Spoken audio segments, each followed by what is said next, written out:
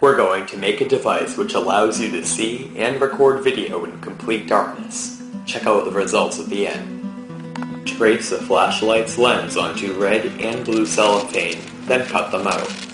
You'll need about 6 red and 4 blue. Reassemble your flashlight with the cellophane discs in front of the lens. This will block all light but allow invisible infrared radiation to pass through.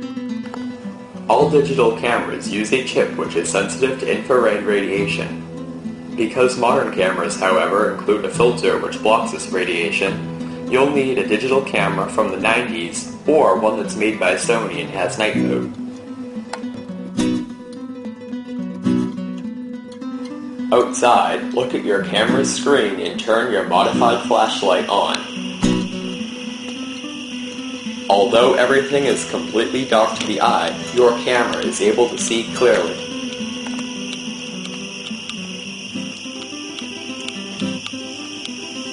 You and your surroundings remain invisible, yet you are able to not only see, but record photos and video.